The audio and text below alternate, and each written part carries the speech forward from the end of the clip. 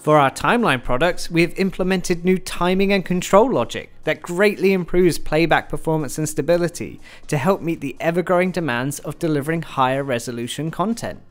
With Nuke 12, I can play an 8K clip on my timeline, which is a multi-channel EXR and completely color managed, as we know how important it is for you to be able to review and work with all your passes, not just the RGB data.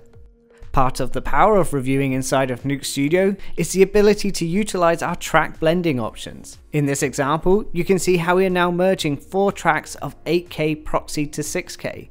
And after some time caching, we're able to essentially play back 4 blended tracks of 6K with the new engine. As a large part of the work was about removing bottlenecks in the playback engine, if you have a faster throughput for your data, then you'll be able to see even faster results than this.